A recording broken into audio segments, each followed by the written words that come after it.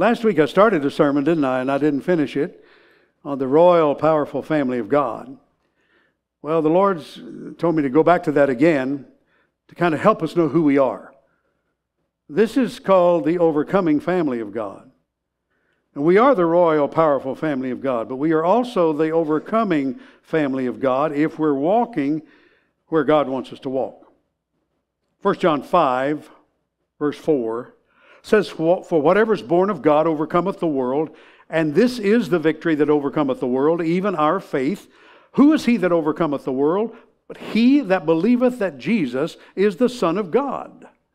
That's us. We believe Jesus is the Son of God, and we are overcomers. We were made in God's image, created to have dominion, created to be people of power. I've also found that dominion is available to every believer if we just grab hold of it and use it. God wants us to do that. What He told Adam, He tells us today. You have dominion over everything on this earth through the power of the blood of Jesus now, who took back what Adam lost, and the Holy Spirit that lives in you. People in God's royal family are people of power, and sometimes we don't remember or recognize what power we have. It's no good to have power unless you know you have it. Hosea 4:6 says, "My people are destroyed for lack of knowledge." So what I want to do is shift some knowledge from my mind and heart to yours today. Because once you have knowledge, you're responsible for it. So I want to shift from me to you today, this knowledge about who you are. Because without the knowledge of the true relationship with God, you can't possess dominion over the conflicts in your life. You need to always be aware of who you are in Christ and who you are in this earth. When you know you're a child of the King, you move beyond the limits of the orphan spirit. Too many Christians live as orphans. They live as if they're out there alone, that they have no backup, they have nobody, they're not attached to anything. I believe God, I love God, and I know He loves me, but I'm just out here on my own in a world and a sea of unbelievers, and I don't know what to do about it. Well, it's time to learn what to do about it. When you know you're a child of the King, you put your feet under His table. You grab hold of the power that He has because you belong to Christ. You're part of the royal family of God, and you're no longer an orphan. You've been fully adopted as if you were a birth child into that family. You've all the rights of a birth child in a family. Once you know who you are, you'll realize this world's not your home. Carol, you were right. You're thinking about heaven. You start thinking about heaven. You realize this great family reunion we're going to have is not going to take place in Branson. It's not going to take place in America. It's not going to take place in Europe. It's not going to take place in this ball of mud called earth. It's not going to happen here. Your home and my home is in heaven. And some of our family's already there. How many got family already there? Waiting on it. We're going there. We're coming. We're coming. Maybe not today, but we're coming. But because that's our home, because that's our family, that's why there's a battle raging for the soul of every human being, including you and me. This is the challenge that we have to remember this. It's a battle between time and eternity, between life and death, between heaven and hell. You are the territory over which this war is raging. The devil hates us. Voice translation says in Ephesians 6:12, I read it last week. I'm going to read it again. I love this translation. We're not waging war against enemies of flesh and blood alone. No. This fight is against tyrants, against authorities, against supernatural powers and demon princes that slither in the darkness of this world, and against wicked spiritual armies that lurk about in heavenly places. Voice translation. By the way, Bible Gateway is a great place to look at a lot of translations. It's free. It's an app you can put on your computer or your phone. Satan is the enemy of God, and he is the enemy of all God's creation. He hates all of us. He hates mankind because we're born in the image and the likeness of God. He wants us to be reborn in His image, the image of Satan himself, but we refuse because we know who we are. Actually, Satan's afraid of you. Don't forget that. You know, we cower in the corner because, there's an evil spirit. Listen, you take dominion over that evil spirit. David said it well. I'm going to read it. Isaiah 54:17. No weapon formed against you shall prosper. And every tongue which arises against you in judgment, you shall condemn. Stand up to the devil, that's what it says. This is the heritage of the servants of the Lord, and their righteousness is from me, says the Lord. This is who you are. Satan hates you because of who your father is. You've been born of God himself. When you begin to understand this, it gives you an advantage in the fight against the satanic forces of this world. Don't allow the devil to take your territory, that territory being you, and create strongholds in your life. You know, every day you're either taking ground or losing ground. You're not standing still. There's no demilitarized zone here. No safe place to run to. The only safe place is in Jesus. I'm telling you, there's no resting place in this fight, because the devil will keep coming and keep coming and keep coming. And there's only one reasonable course. And we have to understand the battle to fight it and win, because the battle is the Lord's and it's not ours. We stand in His strength. We stand in His might. You can win this.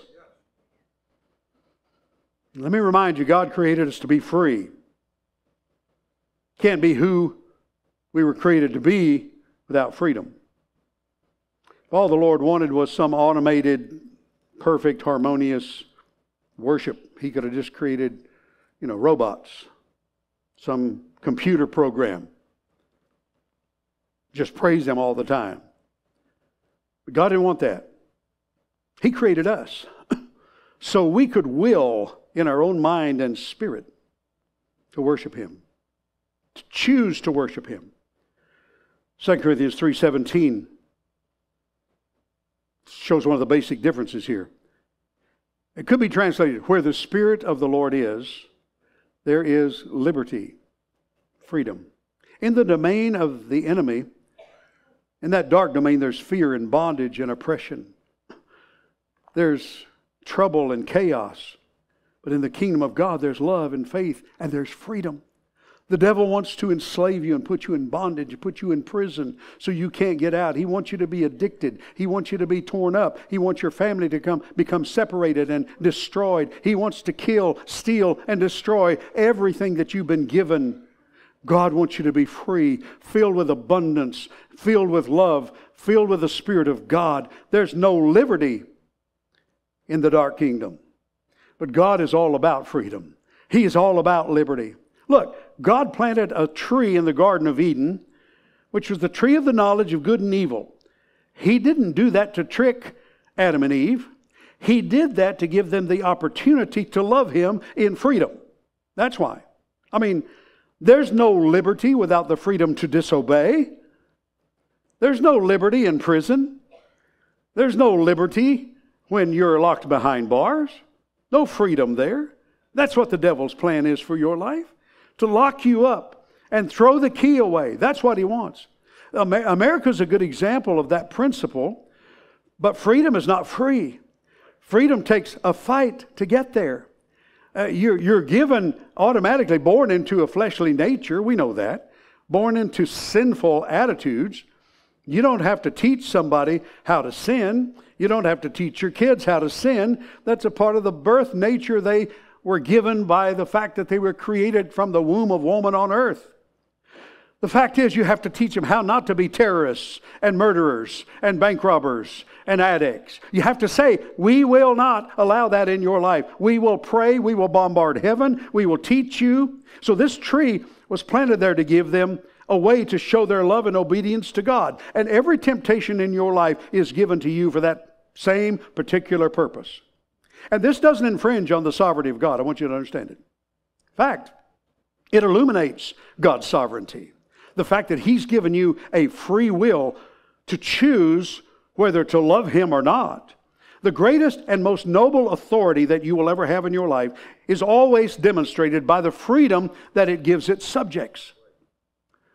That's why why is there not a wall for us to get out of this nation? Why are they trying to build a wall to keep people from getting into this nation? The reason is people want to come where there is freedom. And once it's explained, once they know it, they want to come to a place where they can be free. Not a seat should be empty in this place this morning. The devil has tricked enough people to leave a lot of seats vacant. And that's true in every church in this city today. There are seats vacant that should be filled. Filled with people who are committed to staying free. The Lord wants us to worship Him and reject evil, but He gave us freedom. So I want you to understand that principle. We should obey God. We should do what He says simply because we love Him, not because we're commanded to. Freedom involves choices that we make, but there's also consequences that are attached to every decision you make. So the decisions bring consequences, and when you really love God, there are consequences that come with that are wonderful consequences. The fact is that people don't really see that part of it. With our freedom comes a great responsibility. We also know that. Now, I grew up in Texas, and Cheryl's my little sister, and I was really, really good to her.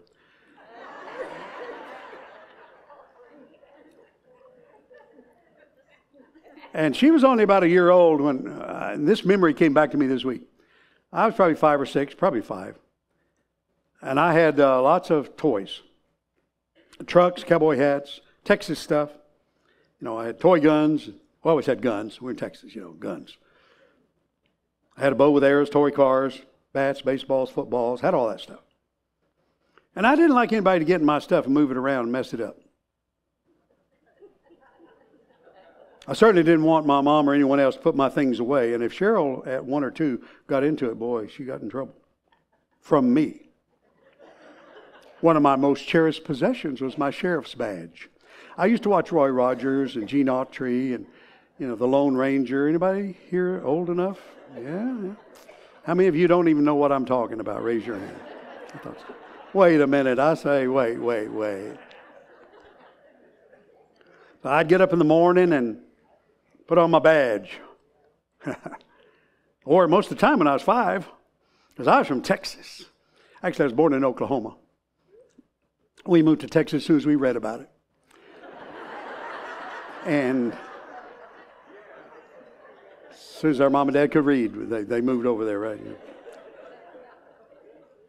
One day I said to my mom, I said, "You know what my badge means?" "No?" I said, "It means don't touch my stuff." She didn't like that very well. I was thinking about that, and I thought, that badge is important to me. But I still wear a badge. You know that? You can't see it, really. But it's a badge that has a lot of power and authority to it. It's backed up in the name of Jesus. You see, when I wear that badge, I have authority. I carry. Yeah, I'm a carrying badge-wearing person. I carry my weapon. I got it. It's in here too. It's inside me. So not only do I carry the badge, I know what that means. I know what that authority is all about. So when you don't want people to, you know what your stuff is? I said to my mom, that my badge means don't touch my stuff. Leave my stuff alone. What's your stuff? It's your family. It's your money. It's your house. It's your goods. It's your car. It's your body. It's everything you have in this life while living here on earth. So you need to remember, you pull that back and say, "Oh yeah, I do have a badge. It's got Jesus on it. It says, 'Devil, get your hands off my stuff. Don't touch my stuff, because my weapon is right here, and I'm ready to pull the trigger on you if you try it.'" 5 years old, I believed my sheriff's badge had authority. I believed that because I watched Roy and Gene and Lone Ranger and those guys, and I knew what it meant to have a badge. Eventually, I grew up and started watching Gunsmoke. So, authority is a big deal. I want you to get this today. This is a big deal. If you don't know you have it, you won't use it. It's simple, isn't it? See, most of us get in a fearful attitude when we look in our rearview mirror and there's flashing lights behind us. Why are you in fear? You think you were speeding, maybe? The red light back there? Why do you get in fear? Because you know that policeman has authority. He can take you to jail if he wants to. He can arrest you. And you know where he gets his authority? Not just in his own personal body. I've told you this story before. Damascus, Arkansas. 3 cars traveling along. I didn't know the other 2. all along together. And I wasn't paying attention. I'm just driving. Damascus, a little wide spot in the road. You drive through it. Well, red lights behind me, blue lights, whatever they were. And this gal gets out. Where's Sharon Mackey? Vernette, stand up. Sharon, stand up. These ladies are small. How tall are you? How tall are you? I didn't say how much you weigh or how old you are. I just want to know how tall you are. What's that? 4'11 and a half. How about you, Vernette?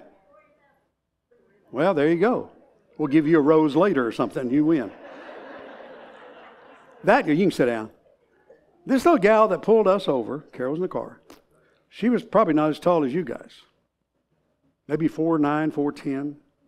She was thin, but she had on her uniform. She had a gun.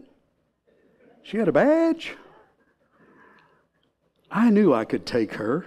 Boom.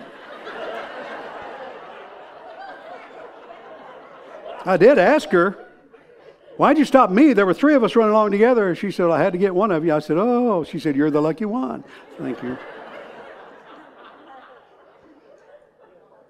She told me what to do. And you know what? I did it exactly like she told me. Why? Wasn't her size, was it? Wasn't her personal power. It was her authority. I didn't know any of the city councilmen or the commissioners in Damascus, Arkansas.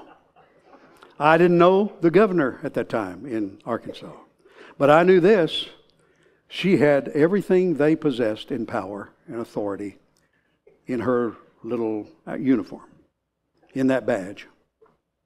I'd like to suggest to you that every morning when you get up to put on your weaponry, your armor of God, that you put your badge of authority on as well.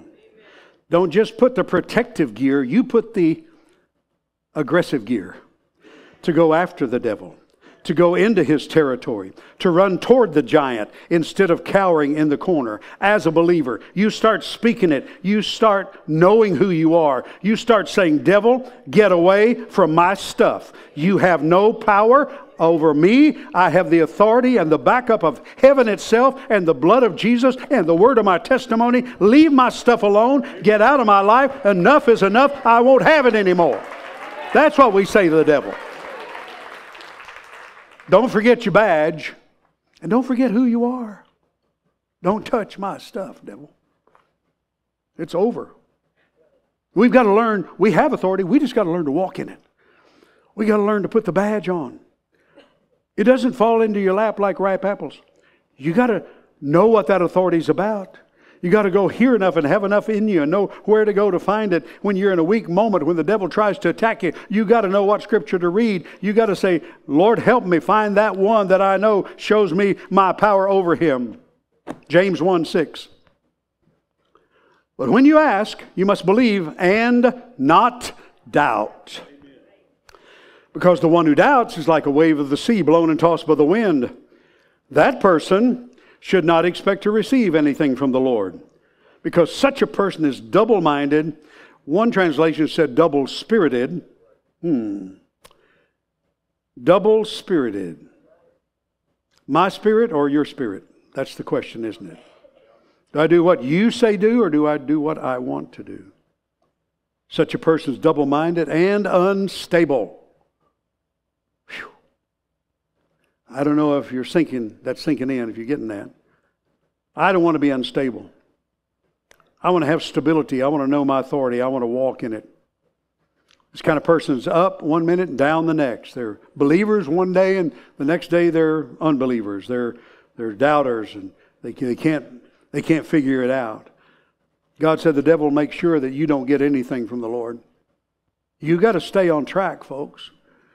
You got to be one mind, and that mind is the mind of Christ. You got to be one spirit. You got to allow the Holy Spirit to direct you. Jesus is the power of attorney in your life. He transferred everything he had to you, straight from God's throne. Power of attorney is person number one, has the right to act in the name of person number 2. That's what that means. When I give you power of attorney over my finances, you can write checks. You can clean my bank account out. You can go to the ATM. When I give you power of attorney over my health, you can tell them to pull the plug, do not resuscitate, or you can say, keep on going. You have all that power. Jesus said, I give you power and authority over all the power of the devil in my name. You hold the power of attorney. And that's why you could say, I'm going away, I'm sending somebody else. His name is the Holy Spirit. And you're going to do what I did, but you're going to do greater things than I did. Because I'm going to the Father. And as I sit at the Father and I plead your case, and you use your power of attorney, you'll have authority just like I had. The problem is some people want deeper revelations from God, but they haven't mastered the first level first. Mark 11:22. The New King James says this. So Jesus answered and said to them, have faith in God. Actually, if you go back to the Greek translation, it says, have the faith of God. That means I can speak things into existence as I have the faith of God, because God's faith spoke the world into existence through His words. Have faith in God, for assuredly I say to you, whoever says to this mountain, be removed and be cast into the sea, and does not doubt in his heart, but believes that those things he says will be done, he will have whatever he says. Therefore I say, whatever things you ask when you pray, believe that you receive them, and you will have them. Now, a lot of people have trouble with this idea. You know, once in a while I'll be on some of these pages on the internet. I'm reading about scriptural things, pastors and other things, and people will slam the prosperity gospel. Well, I understand what they're talking about. We are a faith church. We are a word church. We are a church that is spirit-filled. I simply believe everything the Word of God says.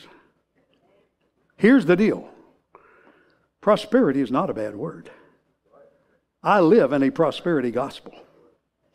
God created the abundance in my life. And God wants me to have more of it.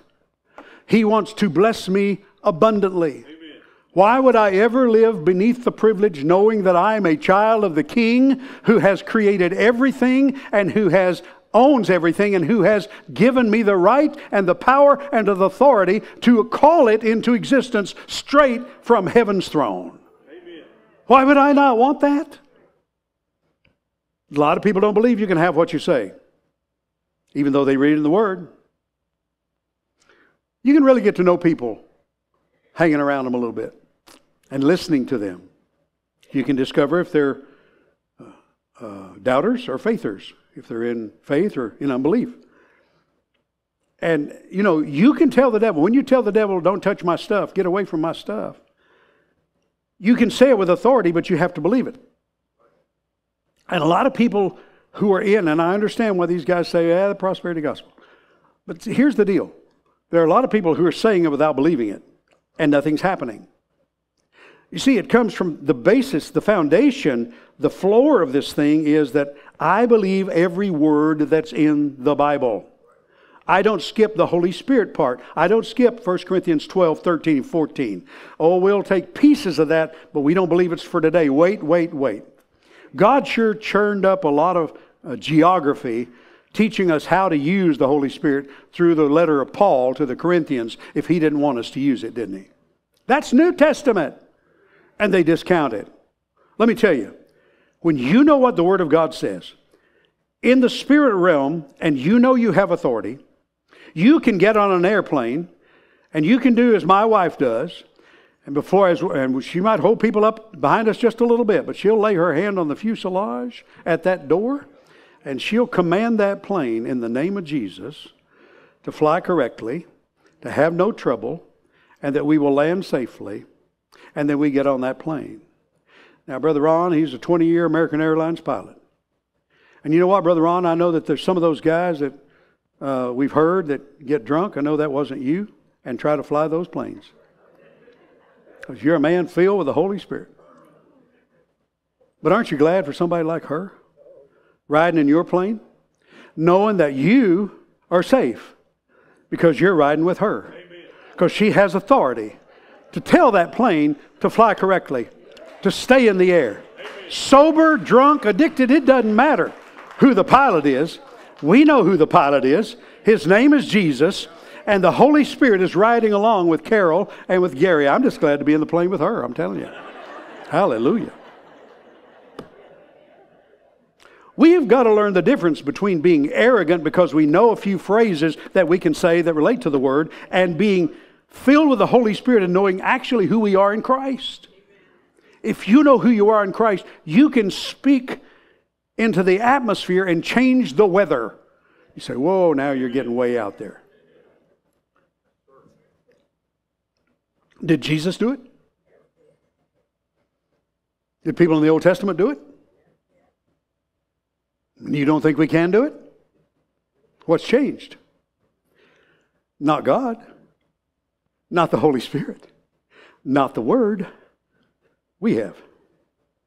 We've discounted those stories. We've discounted those ideas. We've discounted that acknowledgement of the power that we as believers have. I'm just trying to resuscitate some of you in the Spirit today. I'm telling you, some of you are, if not dead, you're dying. And I need you to come back to life.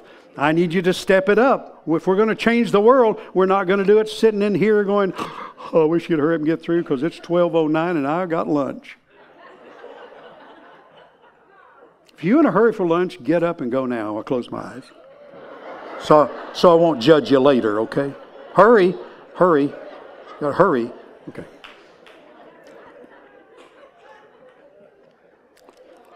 In the jungle, when a predator sees fear in the eyes of the prey, he knows he's won. You can never let the devil see your fear. In fact, you need no fear. Let there be no fear in your heart, in your mind, in your life. Don't you ever let the devil, well, they say don't ever let him see you sweat. Well, don't you ever let the devil see you in fear. In fact, reduce fear to zero in your life. Ephesians 1:16. Because we're strong. We have authority. I cease not to give thanks for you, making mention of you in my prayers. How many pray for somebody else? You know, Thursday night, by the way, the Tharps were great Thursday night. Brother Marty preached such a marvelous sermon. Such power in his ministry. And at the end, he had people forward, and the Lord spoke to my heart, pray for other people. That's what this box is about. This box doesn't have your name in it. It has names of folks you know need prayer. We pray for others. Jesus didn't come for me, for himself. He came for me and you. Jesus came for others. So he said, I pray for you. I give thanks for you, making mention of you in my prayers, that the God of our Lord Jesus Christ, the Father of glory, may give unto you the spirit of wisdom and revelation. How many want more spirit and more revelation? More spirit revelation in your life. Glory to God. In the knowledge of him, how many want to know Jesus more and more and more? The eyes of your understanding being enlightened. Glory to God. I will begin to proclaim, if I have not yet, and I have, but you should, that I have the wisdom of God flowing out of me for every decision, for every choice. I will continue to say that I have the mind of Christ. You know, Jesus didn't promise us the spirit of stupidity, but a lot of Christians live in that spirit.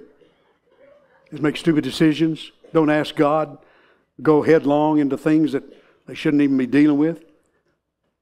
He's given you the spirit of wisdom and revelation and the knowledge of Christ. That's what the mind of Christ is. We need more of the knowledge of Jesus. He's seated at the right hand of the Father. He got us out of the mess that Adam got us into. He came to strip Satan of his power, and he did it. He disarmed him, says one of the scriptures in Corinthians 2:15, I believe it is. He gave us the power of attorney. He gave us the power to act in his name.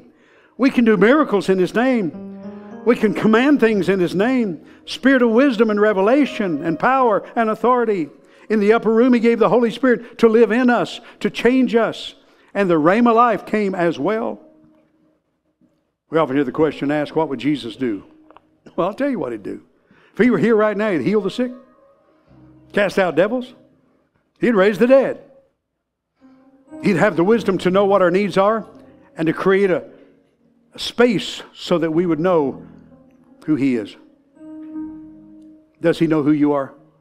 Does the enemy know who you are?